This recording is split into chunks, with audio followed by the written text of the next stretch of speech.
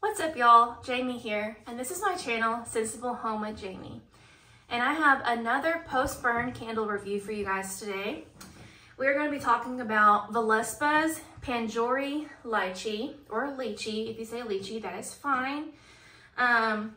According to the Cambridge Dictionary, lychee is the UK way to pronounce lychee. So I say lychee, you can say lychee. We can live together and be happy. So I hope that doesn't bother you too much. So I did do a haul video featuring these two candles right here, as well as the Moroccan mint tea candle from Voluspa. And I gave my first impressions of the scents and the jars and that sort of thing. So I don't remember, I think I did some first burn shorts on Panjore Lychee. I'll have to go back and look. If I did do the first burn shorts, I will post those below. I honestly cannot remember. But anyway, Voluspa is out of California. They hand pour all of their candles there in California. Their vessels are absolutely gorgeous. If you've never seen them before, I think a lot of people have learned from them from shopping at Sephora. Sephora does carry some Voluspa candles, but obviously they have these gorgeous glassware jars. They have a lot of different vessels to choose from, different sizes, different designs. And they also have the decorated tins, which I believe is what they started with before they added the glassware. So Voluspa is obviously very beautiful. It is a luxury candle brand, and the scents tend to be a little bit more elevated and classy and more sophisticated. They're not your typical, bakery or just tropical fruity or, whatever, the typical scents that you can find pretty much anywhere. These blends tend to be more special, kind of like Nest New York has special blends as well. But let's go ahead and get into Panjore Lychee.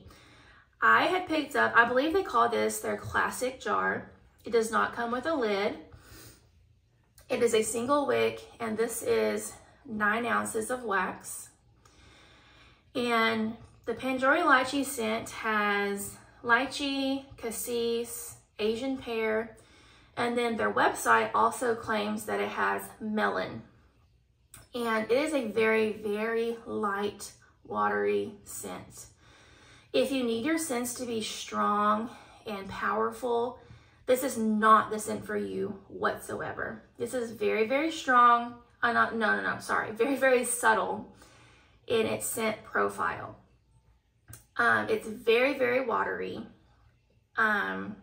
with just a touch of the already watery scented lychee. Whenever I first smelled it, I could detect just a hint of sweetness from the pear, but I cannot detect that whenever it's burning. And now that it's down lower, I can't really detect that at all into the candle like I could at the very beginning.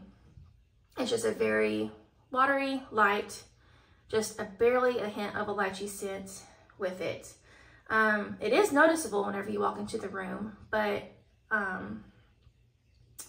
it's not a strong scent whatsoever. So with that being said, some of you may really like this scent if you like very subtle and fresh, watery, dewy scents. But my husband thought that it smelled like urine.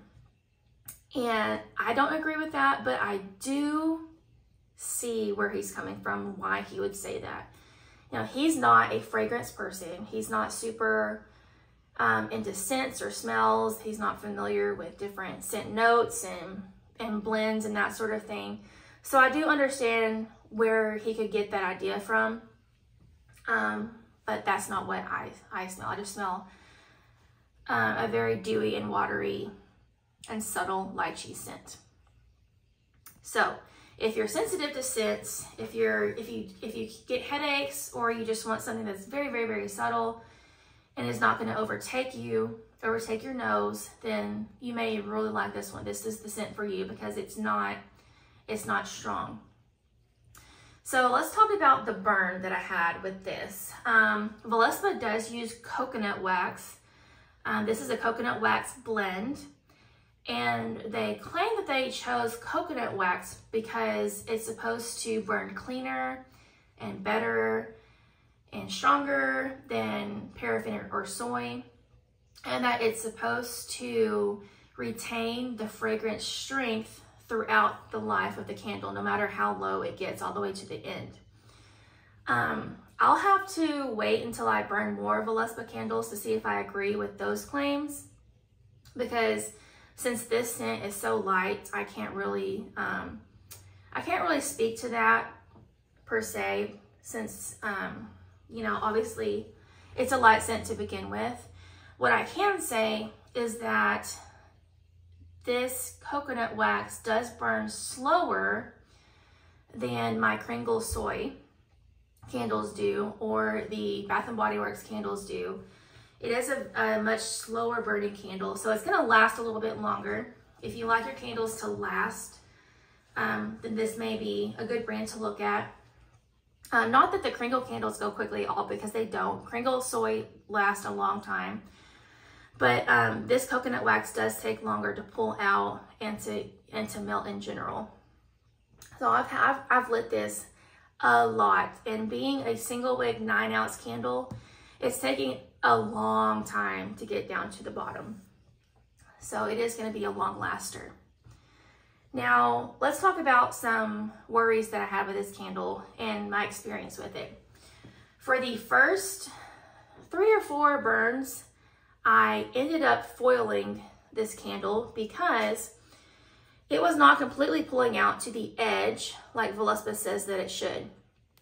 As far as I could find, Voluspa did not give a time limit for burning their candles. They only say to burn it until it is completely pulled out to the edge of the jar to prevent tunneling. So I was doing that, and it would not, no matter how long I was burning them, 5, 6 hours, it was not melting the wax around the edge of the candle. So I foiled it for about 20 minutes to get it to completely pull out, and then I would, you know, extinguish the candle. And then I contacted Voluspa because, as well as not completely pulling out to the edge, it was leaving a hole. This whole back part of the jar was not melting correctly, because the wick is not completely centered on this candle, and I will show you in a second. So the front of the candle was melting just fine, but the back was a little bit neglected with the wax sticking around, not being able to melt and burn. So I sent pictures to Voluspa, and they had their, you know, quality specialist look at the pictures, and they told me that it was normal for there to be wax residue on the jar, which it was more than wax residue. It was like whole chunks of wax that was stuck to the jar, and that, but they assured me the lower it got on the jar, it would eventually melt, and, you know, it would eventually melt and slide down, it'd be fine, which is true. That's exactly what happened. So let me go ahead and show you guys. Over the top, maybe you'll be able to tell that the wick is a bit more closely to the front, or it favors the front more than the back. But now, yes, all of the wax that was left on the back of the jar that was not burning has melted now that it's down to the bottom. So not a big deal. Even if it didn't completely, you know, ever melt, it's not a big deal. But it did bother me, just considering how expensive the candle is, and, you know, if you want that very clean looking burn, you know, like Kringle and Bath & Body Works can give you. If you don't mind a more rustic look with, you know, like wax being on the jar, it gives it a more like antique-y, well-used, cottagecore kind of vibe and aesthetic, and that's fine too. Like, I can appreciate both. I'm just giving you guys my experience of what happened. But yeah, I will be buying more Voluspa candles, and I am so excited to burn my 3 wick 10 of the Moroccan mint tea. Now let's talk about this little dude, because they sent me this, and this is Jardin De Verveine. It is their brand new release. They just released it March 1st.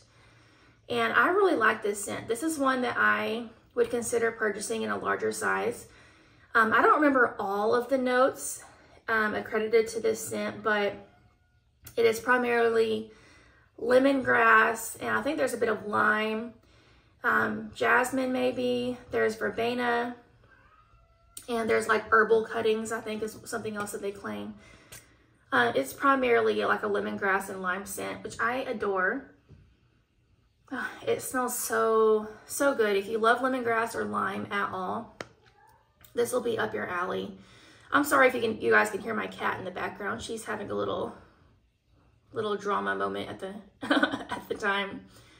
So Jardin De Verveine is a brand new release. It is available now if you guys want to check it out. It is a beautiful lemongrass, lime, and herbal scent.